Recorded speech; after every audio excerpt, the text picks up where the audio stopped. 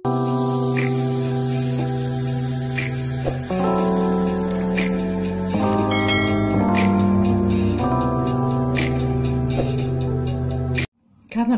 ჩემო გამომწერებო და არხისტუმრებო. ეს გახლავთ მომდევნო 3 თვის პროგნოზი. მაშასე დავიწყოთ თვითფასებო. დიდი ხანია მსგავსი დასახელების ვიდეო არ ჩამიწერია და დადგა დრო გავიგოთ მომავალი 3 თვის ტენდენციები. იქნება ტრადიციულად 2 ვარიანტი. თვითფასებო სანა ვარიანტებს ამოვიღებდე, მინდა შეგახსენოთ, რომ ტარო კონსულტაციებს არ ვატარებ უკვე თითქმის მერვე თვე დაიწყო. ამიტომ ვინც მწერთ, რა ღირს ჩემთან კონსულტაცია, როგორ დამიკავშირდეთ და ასე შემდეგ კომენტარებში და ჩემს Facebook გვერდზეც მოდის ესეთი შეტყობინებები, გთხოვთ გაითვალისწინეთ. როდესაც მე აღვადგენ ტარო კონსულტაციებს და სავარაუდოდ ეს იქნება ოქტომბრის თვის შემდეგ, აუცილებლად გავახმოვანებ ვიდეოებში, დავწერ Facebook გვერდზეც და ჩემს პირად პროფილზეც Facebook-ზე. ასე რომ ახლა ვისაც გაინტერესებთ ტარო კონსულტაციის ღირებულება და ასე შემდეგ, არ აქვს აზრი, რადგან უკვე რამოდენიმე თვეა კონკრეტულად რაც რა მნიშვნელობა აქვს რატომ? კარგით თვითფასებო, ერთი სიტყვით არ ვაკეთებ ტარო კონსულტაციებს და ვფიქრობ, რომ სავარაუდოდ ოქტომბრის თვის შემდეგ აღვადგენ ამის შესახებ აუცილებლად გაცნობებთ. დიდი მადლობა ყველას ყურადღებისთვის, სიყვარულისთვის და ნდობისთვის. ახლა კონცენტრირდით საკუთარ ვარიანტზე. პირველი ვარიანტი, მეორე ვარიანტი. აუცილებლად პირველი კომენტარის სახით მიუთითებ ვარიანტების დაწყების დროს, რადგან ზოგიერთი თქვენგანი ირჩევს ციფრებით, ამიტომ თქვენთვის აუცილებლად მიუთითებ პირველი კომენტარის სახით ტაიმკოდს ვარიანტების დაწყების. ახლა დავეხმაროთ მინერალები, რათა ვინც მინერალების მიხედვით ირჩევთ, გაგიათვლდეთ არჩევანის გაკეთება. პირველი ვარიანტი ეს არის ოფსიდიანი, რომელი მხრიდან ჩანს უკეთესად შეათვალიერეთ თვითფასებო, ეს არის სრულიად მუქი, სრულიად შავი ფერის არაჩვეულებრივი ენერგეტიკის დამცავი ქვა. პირველი ვარიანტი და მეორე ვარიანტი ასევე ულამაზესი, ეს არის კვამლიანი კვარცი, შეხედეთ როგორი ლამაზი შეფერილობა აქვს. ეს არის კვამლიანი კვარცი, ულამაზესი ქვა, ესეც და საოცარი ენერგეტიკით, ეს იქნება მეორე ვარიანტი. მეორე ვარიანტი გადავდოთ დროებით და დავიწყოთ მათთვის, ვინც აირჩიეთ ოფსიდიანი. ზოგადი ტენდენციები მთლიანად მომდევნო 3 თვის, რა იქნება თქვენთვის ამ 3 თვის განმავლობაში მთავარი? არაჩვეულებრივი არკანია მოგივიდა თვითფასებო. ეს პირველ რიგში არის ფინანსები და სამსახური, ეს არის ასევე სიტუაციის კონტროლი, როდესაც თქვენ ხართ მზრუნველი ადამიანი, ზრუნავთ როგორც საკუთარ ოჯახზე, ფინანსებზე, თითეული ოჯახის წევრზე, რაღაც შემოსავალ-გასავალზე, ცოტა აზროვნებთ როგორც ბუღალტერი, ასე ვთქვათ, ყველაფერს ითვლით, ყველაფერს ანგარიშობთ, წინასწარ ითვალისწინებთ თითოეულ ნაბიჯს, ასევე სამსახურში. ანუ დაგეგმარება იქნება თქვენთვის მომდევნო 3 თვე ყველაზე მნიშვნელოვანი, გეგმის შედგენა, ასე ვთქვათ, კონტროლი ამ კუთხით. ეს კონტროლი არ არის ეჭვიანობა და ასე შემდეგ, ეს არის კონტროლი მხოლოდ ფინანსების. ამ კუთხით რაღაცა რაში რამდენს ხარჯავთ, რამდენი შემოგდით მოგება და ასე შემდეგ. ბიზნესი, ფინანსები, მზრუნველობითი საკითხები ოჯახში და უშუალოდ შვილიშვილებზე და ასე შემდეგ. ასეთი თემები იქნება წამოწეული წინა პლანზე თქვენთვის. კარგით, ვნახოთ კონკრეტულად სფეროები. თუ მამრობითი სქესი მადევნებთ თვალყურს, მაშინ თქვენთვის მომდევნო 3 თვის განმავლობაში მნიშვნელოვანი იქნება ქალბატონი, რომელთანაც გაკავშირებთ ან სამსახური და ის უფროსია თქვენი სამსახურში, ვინც ხელფასი უნდა გამოგიწეროთ, ან ხელფასი ეხება თქვენი, ან ეს არის ოჯახში გენეტიკით ასე ვთქვათ, ახლობელი თქვენთვის ქალბატონი, ეს არის დედა, და, ბიძაშვილი, მამიდაშვილი და ასე შემდეგ. ანუ მისი რჩევები დაუშვათ, ის როგორ ხედავს რაღაც მოვლენებს თქვენს ცხოვრებაში, მისი აზრი გახდება თქვენთვის მნიშვნელოვანი, რადგან რაღაც ჭკვიანურ მომენტებს დაიჭერთ მის ქმედებებში და საუბარში და ამიტომ პატივისცემით განეწყობით მის მიმართ და უახლოესი 3 თვის განმავლობაში შესაძლებელია მისი მეთვალყურეობის ქვეშ თქვენ გაიფართოვოთ ბიზნესი მაგალითად და რაღაცა შემოსავლები გაგიჩნდეთ ფინანსური უფრო მეტი ვიდრე გაგაჩნიათ დღეს. ეს მამაკაცებისთვის. კარგით, ვნახოთ ორივე სქესისთვის. ვინც თვალყურს მათევნებთ, დედრობითი და მამრობითი. ფინანსური საკითხები კონკრეტულად, სამსახური ფინანსები, შემოსავლები თქვენი მატერიალური. ამ კუთხით რა მოგელოდებათ უახლოესი 3 თვის განმავლობაში, საიდანაც შემოგდით ფინანსები. რაღაც გულდაწყვეტილი ხართ თქვენ ძვირფასებო, რატომღაც თქვენ ასე ფიქრობთ, პროსტორეთ რაღაცას განიცდით, რატომ გონიათ, რომ მეტი შეგეძლოთ, უკვე მიაღწიეთ, მართალია, რისი მიღწევაც გსურდათ, ოღონდ ფიქრობთ თქვენ, რომ მეტი შეგეძლოთ, თქვენში არის მეტი პოტენციალი, უფრო მეტი ქმედებები, რომ განგეხორციელებინათ, უფრო მეტი შანსები, რომ გამოგეყენებინათ და ხელიდან არ გაგეშვათ ეს შანსები, ახლა გაცილებით მეტი გექნებოდათ მიღწეული. რაღაც ასეთი ცოტა მელანქოლიური აზრებია ძვირფასებო ფინანსური კუთხით, თუმცა ეს არ ნიშნავს იმას, რომ თქვენ გეგმას არ ადგენთ მომავლისთვის, თქვენ არ ანგარიშობთ რაღაცებს, ეს ნიშნავს, რომ რაღაც კარგი ასე ვთქვათ, იდეა მოგივიდათ, თუ როგორ მიაღწიოთ მიზანს. იქნება ეს კარიერული წინსვლა, იქნება ეს რაღაცა გეგმა, რომლითაც თქვენ მიიღებთ სასურველს. ოღონდ ერთი მომენტია ამ თქვენს გეგმებში, რომ ეს ყველაფერი მოითხოვს დროს, საჭირო არის დროის ხანგრძლივობა და ზუსტად ამაზე ფიქრობთ ახლა თქვენ, რომ ეს დრო როგორ გამოიყენოთ ისე, რომ მაქსიმალურად სწრაფად მიიღოთ სასურველი შედეგი. თითქოს რაღაც ასეთი არის თქვენი ფინანსები, სამსახური, სამსახურში განსაკუთრებით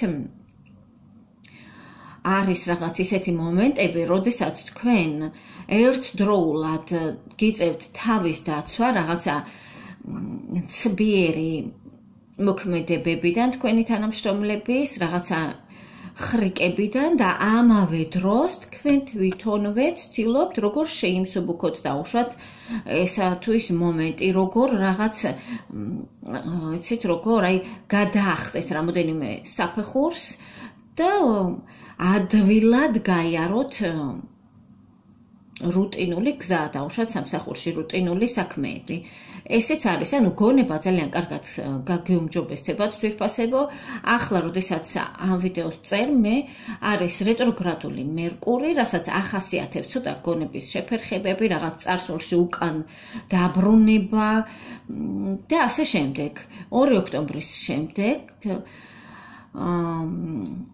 მერკური გასწორდება, რა თქმა უნდა, და თქვენ შეძლებთ სწრაფად მიხვდეთ სად როგორ არის საჭირო ლავირება სამსახურში, რა უფრო მოგიტანთ სწრაფ რეზულტატს. ეს ყველაფერი 2 ოქტომბრის შემდეგ ძვირფასებო.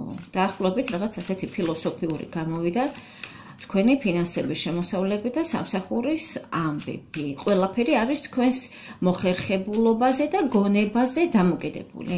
რასაც ფიქრობთ, რომ ვერ მიაღწიეთ წარსულში, რადგან ვერ გამოიყენეთ შანსი, გეძლევათ ახლა ეს შესაძლებლობა და ცოტა დაძაბეთ გონება, ასე ვთქვათ, რა შეიძლება გამოვიდეს აი ამ საქმიდან დაახლოებით ამ სტილში. გაგეხსნებათ გონება და თქვენ ყველაფერს მიხვდებით, როგორ უნდა იმოქმედოთ სამომავლოდ. კარგით, ნახოთ პირადი ცხოვრება თქვენი სასიყვარულო ურთიერთობები უახლოესი 3 თვის განმავლობაში. ესე იგი, არაერთგვაროვანი კარტები ამოვიდა ძვირფასებო, ეს რას ნიშნავს? პირადი ცხოვრება შესანიშნავად მიმდინარეობს, რა თქმა უნდა, თქვენ სათანადო სიმაღლეზე ხართ, თავს გრძნობთ შესანიშნავად, არ ურჩივით, ასე ვთქვათ, უყურადღებობას საპირისპირო სქესის, თუმცა არის აქ რაღაც ბარიერები ძვირფასებო, რაზეც თქვენ ფიქრობთ, რომ აი როგორ გადალახავთ ამ ბარიერებს, შეძლებთ თუ ვერ შეძლებთ, შესაძლებელია ეს ძილს გივრთხოვთ ხოლმე ზოგჯერ. სასიყვარულო ურთიერთობებში ბევრს ფიქრობთ ძალიან მოსალოდნელ საფრთხეებზე, ანუ მომავალზე. ბევრს ფიქრობთ, უნდა ისწავლოთ ძვირფასებოდ დღევანდელი დღით ტკბობა. რაც არ უნდა იყოს თქვენ ცხოვრებაში, როგორი სიტუაციებიც არ უნდა იყოს. წინასწარ მომავალზე ფიქრი და ასე რო არ იყოს და ისე რო იყოს და ასე შემდეგ, საჭირო არ არის, მხოლოდ ერთი მიზეზის გამო. ეს ყველაფერი ენერგიას გართმევთ. ამიტომ დატკბით ცხოვრებით, დატკბით თქვენი დღევანდელი დღით და მომავალში ყველაფერი კარგად იქნება, რა თქმა უნდა, საუკეთესოდ იქნება, მსგავსი იზიდავს მსგავს. რაზეც დღეს ფიქრობთ, რა ენერგიებშიც დღეს ხართ, იმ ენერგიებს მოიზიდავთ შემდეგ. ამიტომ ეცადეთ, რომ არ იფიქროთ დაუშვათ ისეთი ფიქრები, რომლებსაც ახლა მე არ გავახმოვანებ, რადგან არ უსურს რომ მოიზიდო მსგავსი ენერგიები, თქვენ თვითონ იცით, რაზე ფიქრობთ, რაღაც საფრთხეებზე და ასე შემდეგ. კი ბატონო, ჭკვიანი ხართ ძალიან და ლოგიკურია თქვენი ფიქრები, თუმცა რეალობას არ შეესაბამება. სცენარი შეიძლება განვითარდეს ისე, როგორც თქვენ ფიქრობთ ზოგჯერ შიშით, შეიძლება განვითარდეს სხვაგვარად. ამიტომ ჩვენ არავინ არ ვართ ღმერთები და არ ვიცით წინასწარ რა მოხდება ჩვენს ცხოვრებაში. უბრალოდ ჩვენ თავისუფალი ნება მოგცა ღმერთმა და შეგვიძლია გამოვიყენოთ ეს ჩვენი თავისუფალი ნება ჩვენ სასარგებლოდ, ანუ დღევანდელი დღით ვიცხოვროთ, დავტკბეთ დღევანდელი დღით, მზის ამოსვლით, ჩვენი ჩასუნთქვა, ამოსუნთქვა, ეს ხო სასწაულია ძვირფასებო და მხოლოდ ეს არის მიზეზი, რომ ვიყოთ თუნდაც ბედნიერები და დანარჩენი მივანდოთ, ასე ვთქვათ, ცხოვრებას. დაახლოებით რაღაც ასეთი არის თქვენი პირადი მოახლოესი 3 თვის განმავლობაში. რა თქმა უნდა, თქვენ ყავთ ადამიანები, მრავლობითია რატომღაც აქ, ანუ ბევრი თაყვანის მცემლები, თუმცა თქვენ რაღაც ბარიერებს აღმართავთ. რატომ? იმიტომ რომ რაღაც ქვეცნობიერი გაწვდით შიშის იმპულსებს. კარგით, ნახოთ თქვენი გონება განწყობილება უახლოესი 3 თვის განმავლობაში, რომ აქედან დავასკვნათ როგორი 3 თვე გექნებათ მიახლოებით.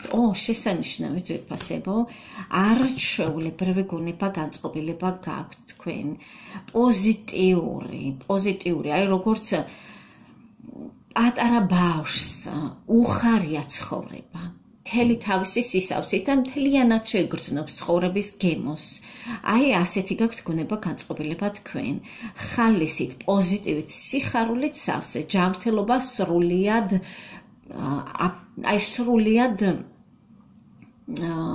ჯანმრთელი, ძალიან კარგი ჯანმრთელობა. რატომ? რადგან თქვენი აზრები არის ძალიან პოზიტიური. თქვენ ასხივებთ ნათელ ენერგიას. ასეთი არის და ნახოთ ძვირფასებო, რჩევა თქვენთვის პირველი ვარიანტისთვის. ნახოთ რჩევა თქვენთვის. რა უნდა მოიმოქმედოთ, რომ იყოთ უფრო კმაყოფილი მომდევნო 3 თვისგან, ვიდრე ხართ ახლა. ესე იგი, პირველ რიგში ძვირფასებო, ეს არის თვითშემეცნება, ეს არის განათლება, ეს არის სწავლა, ეს არის სილამაზის პროცედურები რაღაც საკუთარ თავზე. მნიშვნელობა არ აქვს ახლა რომელი სქესი მიყურებთ, ორივესთვის. ასევე ეს არის არ აჩქარდეთ, ასე ვთქვათ, დაელოდეთ მოვლენების განვითარებას. თქვენ ცხოვრებაში ყველაფერი ხდება ზუსტად ისე, როგორც არის საჭირო რომ მოხდეს. მოთმინებით, რუტინულად იმუშავეთ, აკეთეთ ფული, არის აქ სამუშაო არკანები, რაც გულისხმობს, რომ ნებისყოფით, რუტინულად იმუშავეთ და აკეთეთ თქვენი საქმე. თქვენ ეს მოგიტანთ სიხარულს, შემოსავლებს, ასევე შესაძლებელია დაუშვათ ახალი მანქანა შეიძინოთ, ან რაღაცა არის ესეთი, რაც არის დიდ თანხებთან დაკავშირებული, ასე ვთქვათ, და ახალ შენაძენთან, რაც უკვე გაქვთ, აი ამისი რაღაც გამოცვლა ახლით. ამ სტილისაც გაქვთ რჩევაში, ამიტომ არ აჩქარდეთ, არ დააჩქაროთ მოვლენები, ყველაფერს მიყევით, ასე ვთქვათ, პასიურად. თქვენ არ ჩაერიოთ არაფერში, თქვენ უბრალოდ აკეთეთ თქვენი საქმე, თქვენი საკუთარი თავის, ასე ვთქვათ, გაუმჯობესებაზე იზრუნეთ, მაგალითად, ეს არის იოგა, ეს არის მედიტაცია, ეს არის ასევე ლოცვა, რაღაც სულიერებაში შეგიძლიათ ჩაერთოთ პარალელურად სამსახურისა. რაც მოგიტანთ თქვენ რაღაც სულიერ სიმშვიდეს ბალანსს ცხოვრებაში, სამსახურსა და დაუშვათ ცხოვრებას შორის, სამსახურსა და რეალობას შორის და რაღაც ესე.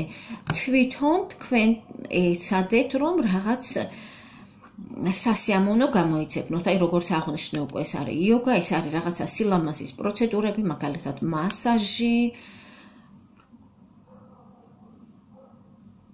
შეიძლება შეიკეროთ კიდეც რაიმე ლამაზის სამოსი მკერავთან, ესეც ძალიან დიდ სიამოვნებას მოგანიჭებთ და განაგრძოთ რუტინულად მუშაობა თქვენ საქმეზე, ვინც მუშაობთ, რა თქმა უნდა, და აკეთოთ ფული. აი, ეს არის თქვენთვის რჩევა ამ ეტაპზე. დიდი მადლობა ძვირფასებო და გადავიდეთ მეორე ვარიანტზე. ვინც აირჩიეთ კვამლიანი კვარცი. ზოგადი ტენდენციები მომავალი 3 თვის თქვენთვის, რაც იქნება მნიშვნელოვანი. ესე იგი, აქ არის ღრმა ემოციები ძვირფასებო, ცოტა შფოთვები, ესე იგი, თქვენ რაღაცას შფოთავთ, რაღაცა ემოციურობთ, განცდებში ხართ, ასე ვთქვათ, შვიდად არ ხართ. შესაძლებელია ეს იყოს სიზმრებით, რომელიც, რა თქმა უნდა, ქვეცნობიერიდან მოდის და რაღაცას გეუბნებათ. შესაძლებელია იყოს წინასწარმეტყველური სიზმრები, ყურადღება აუცილებლად მიაქციეთ სიზმრებს ძვირფასებო, თქვენ უმაღლესი მე, ამით ცდილობს დაგეკავშირდეთ და რაღაცა გზავნილები მოგაწოდოთ. აი, რაღაცა ასეთი შეუცნობელი, ცოტა მისტიური არის მომავალი 3 თვე თქვენთვის, ძალიან აისახება თქვენს ემოციებზე. ნახოთ კონკრეტულად ფინანსები თქვენი, ფინანსური მხარე, სამსახური, საიდანაც შემოგდით შემოსავლები. რა ხდება თქვენს სამსახურში? როგორც ჩანს, სამსახურში რაღაცა გადამწყვეტი მომენტი გაქვთ. ესე იგი, ამიტომ შფოთავთ ალბათ და ამიტომ ღილავთ სავარაუდოდ. სამსახურში იცით როგორ არის, აი, რაღაც თქვენ უნდა მოიმოქმედოთ, რას გულისხმობთ, დაუშვათ, ეს არის აი კომფორტის ზონიდან გამოსვლა რა კუთხით. თქვათ, შესაძლებელია თქვენ ახლა სამსახურში ხართ, რომელიცაც შეეჩვიეთ და მხოლოდ ამ მიზეზის გამო, რადგან რაღაც მიშვეული ხართ და გაწყობთ, იმიტომ რომ რაღაც თითქოს კომფორტი მოიწყვეთ, ახალ შესაძლებლობებს უშვებთ ხელიდან. Აი დროა გამოვხიზდეთ ძვირფასებო, დროა თქვენი თავი აიძულოთ, რომ შეხედოთ რეალობას თვალებში. შესაძლებელია მიეჩვიეთ რაღაცა ისეთ სამსახურს, სადაც თქვენ განვითარება არ გაქვთ, ან განვითარდეთ, მაგრამ მაგის იქეთ უკვე всё, აღარ მოხდება არაფერი ისეთი და გელოდებათ უკეთესი პერსპექტივები. შესაძლებელია სხვა ქვეყანაში. უმრავლესობასთან ეს ხდება უფრო სხვა ქვეყანაში, ანუ სადაც ახლა იმყოფებით, ეს სამსახური უნდა დატოვოთ და წახვიდეთ სხვა ქვეყანაში. ოღონდ ამაზე უკვე დიდი ხანია თქვენ ფიქრობთ და ვერ გადაგიწყვეტიათ. თქვენ თვითონაც იცით, რომ ასე უნდა გააკეთოთ, ოღონდ ვერ გადაგიწყვეტიათ და აი ეს არკანები ამბობს, რომ დროა გადაწყვეტილება მიიღოთ. ანუ რა გაწყობთ? იქ ყოფნა, სადაც ახლა ხართ, თუ ახალი, ასე ვთქვათ, ცხოვრების დასაწყისი, რომელზეც შესაძლებელია თქვენ დიდი ხანია უკვე ფიქრობთ. ასეთი მომენტია, სხვათა შორის ესეთი მომენტები ყოველთვის ფოთვას და ღილვას მართლაც იწვევს ძვირფასებო და პირველად რა არკანიც ამოგივიდათ, ეს ზუსტად შეეფერება ამ სიტუაციას, ვისთანაც ასე რეზონირებს. ვისთანაც საერთოდ არაფერ შუაში არ არის სამსახურის შეცვლა, ან ქვეყნის შეცვლა და არაფერი, მაშინ თქვენ გამოგიჩნდებათ კიდე დამატებითი წყარო სამსახურის და მოგიწევთ ამაზე დაფიქრება, როგორ გადაანაწილოთ დრო ორ სამსახურს შორის, ან საერთოდ ღირს თუ არა დათანხმდეთ მეორე სამსახურს, მეორე ფულის წყაროს. ამ არკანების მიხედვით მე რჩევას მოგცემთ, რომ აუცილებლად დათანხმდით. ანუ თუ მომენტი დაგიდგათ სამსახურში, რომ რა გააკეთოთ არ იცით, შიშებს არ დაუჯეროთ ძვირფასებო. შიშები არის, რომ არ გადადგა ნაბიჯი, იყავი სადაც ხარ, არაფერი არ შეცვალო. აი ეს არის შიშები. ამდაგვარ ფიქრებს არ დაუჯეროთ. რომლებიც გეუბნებიან, რომ ნაბიჯი არ გადადგა და არ შეცვალო. ყველაფერი ხდება თქვენ ცხოვრებაში და საერთოდ ზოგადად ნებისმიერი ადამიანის ცხოვრებაში ისე, როგორც არის უკეთესი მისი განვითარებისთვის. როგორც ჩანს, თქვენთვის უკეთესი არის დატოვოთ ძველი და ჩაანაცვლოთ ახლით. ან შეიძლება სრულიად ახალი არ არის ეს სიტუაცია, თუმცა ახლა სადაც ხართ, ეს არის შესაცვლელი, რაღაც მანდ გაქვთ შესაცვლელი. აი დაახლოებით ასეთი არის ძვირფასებო შემოსავლების ფინანსების მხარე თქვენს ცხოვრებაში უახლოესი 3 თვე. თვითონ ფულზე აქ საუბარი არ არის, უფრო მეტად აქ არის მდგომარეობაზე სამსახურში. კარგით. ნახოთ თქვენი პირადი ცხოვრება უახლოესი 3 თვის განმავლობაში. ასე იგი, პირადი ცხოვრება როგორია? რაღაცაზე უარისთქმა გიწევთ ძვირფასებო. შეიძლება ეს იყოს იგივეს გამეორდების სამსახური, შეიძლება ადამიანი, თუმცა თქვენ ამაზე საკუთარი ნებით ამბობთ უარს, რაც ამ მომენტში შეიძლება არ არის ადვილი, რადგან შეეჩვეთ, ასე ვთქვათ, თუმცა ილუზიებში ხართ ამასთან დაკავშირებით, რომ არ არის ადვილი, ძალიან ადვილია ძვირფასებო. მომავალში თქვენ გელოდებათ სრული ბედნიერება, სრული ჰარმონია, სავსე ცხოვრება და სიყვარულით გაჯერებული ოჯახი. ეს არის 10-იანი თასი. უსაყვარლესი არკანი მთელ ტაროს დასტაში. სრული სიყვარულით გაჯერებული 10-იანი თასი. რა უნდა იყოს ამაზე მშვენიერი ძვირფასებო. ანუ რისი დატოვებაც არ უნდა მოგიწევოთ, გული არ დაგწყდეთ. მე ამას გირჩევდით მომავალში, თქვათ 3 თვის შემდეგ, ან მომდევნო 3 თვის ბოლოსკენ თქვენ აი ასეთი ბედნიერი იქნებით, სრული სისავსით შეიგრძნობთ თქვენს ცხოვრებას. კარგით, ვნახოთ თქვენი გონება განწყობილება ძვირფასებო მომდევნო 3 თვის განმავლობაში ზოგადად. არაჩვეულებრივია ძვირფასებო, გონება განწყობილება არის, იცით როგორი? ხო დაიწყო იმითი რომ შფოთავთ და რაღაცა ღილავთ და ასე შემდეგ. მიხვალთ იმ მდგომარეობამდე თქვენ გონების, რომ სულ ერთია, რაც იქნება, მე ვადგები ახალ გზას, მე ვიწყებ ახალ ცხოვრებას და ეს მე მახარებს, ეს მე მეხარია, მე ვარ თავისუფალი.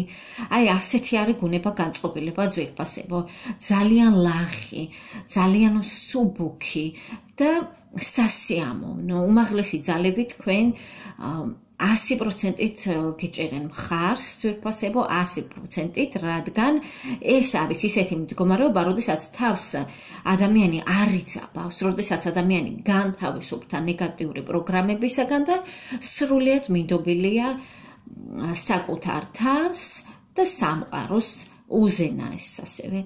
ამიტომ გუნება განწყობილება გაქვთ შესანიშნავი, არაჩვეულებრივი, სიურპრიზებით სავსე არის თქვენი ფიქრები, იდეები და ასევე გზას გინათებთ თქვენ სასიამოვნო ენერგიები. კარგით, ვნახოთ რჩევა თქვენთვის მეორე ვარიანტისთვის, რა უნდა მოიმოქმედოთ, რომ იყოთ კმაყოფილი და ბედნიერი თქვენი ცხოვრებით. რა უნდა მოიმოქმედოთ? ძვირფასებო, აი ეს გაშლა შეეფერება იმ ხალხს, ვინც ფიქრობს ოჯახში დაბრუნება, სახლში დაბრუნება, სადაც ელოდება ბავშვები, რომლებიც ფიქრობენ, რომ აი რა გავაკეთო შემდეგ, რო ჩაავალ, თქვათ ემიგრანტებზე მაქვს საუბარი. და ასე შემდეგ. ვინც ახლა რაღაც პროცენტი მაინც დაახლოებით 60% იქნებით ასეთები ძვირფასებო. რჩევა არის, რომ არაფრის არ შეგეშინდეთ, თქვენ გაქვთ უდიდესი პოტენციალი, უდიდესი ენერგია, რომ სადაც არ უნდა იყოს თქვენს ირგვლივ ყველაფერი ყვავის, ყველაფერი ნათდება, ყველაფერი რაღაცნაირად ცოცხლდება. ამიტომ ნურაფრის ნუ გეშინიათ, სადაც თქვენ ხართ, იქ არის ყოველთვის კეთილდღეობა, იქ არის ყოველთვის პოზიტივი. სადაც არ უნდა წახვიდეთ, რომელ ქვეყანაშიც არ უნდა წახვიდეთ, განსაკუთრებით იმ ქვეყანაში, საიდანაც ხართ წარმოშობით, სადაც არის თქვენი გენეტიკა, ეს არის 10-იანი პენტაკლი, მეორე 10-იანი ამოგივიდათ ძვირფასებო, ეს არის სრული ციკლი, ანუ რაღაც თქვენ წარმატებით, რაღაცას მოაბეთ წარმატებით თავი თქვენ ცხოვრებაში. დროა დაუბრუნდეთ თქვენ ფესვებს, დროა დაუბრუნდეთ თქვენს ოჯახს, თქვენ საყვარელ ადამიანებს, ბავშვებს, შვილები იქნება ეს თუ შვილები მნიშვნელობა არ აქვს, აი ბავშვები შეხედეთ რა საყვარლად არის ამ არკანზე გამოსახული, თქვენ საყვარელ ფესვებს, ადამიანებს დაუბრუნდეთ დროა ძვირფასებო, ან დროებით მაინც მოინახულოთ, ვისაც დაუშვათ შესაძლებელია ადამიანი დედაქალაქში ცხოვრობდა, თქვათ სადმე რაიონში გყავთ თქვენი ნათესავები და ასე შემდეგ. აი ესენი რომ მოინახულოთ თქვენი ოჯახი, რომელიც არის სადღაც თქვენგან მოშორებით, დაუშვათ ზოგთან შეიძლება იყოს ბებია, ბაბუა და ასე შემდეგ.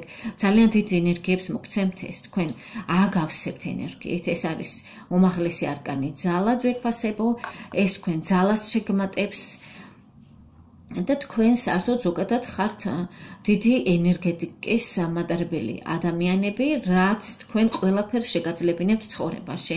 ამაში დამეთანხმებით, რადგან რაღაც გზა უკვე გამოიარეთ და ისით თქვენი საკუთარი შესაძლებლობები, რომ როდესაც მიზანი გაქვთ, თქვენ ყველაფერს ახერხებთ. ეს არის სწორედ აი ამ ძალის დამსახურება. კარგით ძვირფასებო, მე გისურვებთ ყველაფერს საუკეთესოს ორივე ვარიანტს.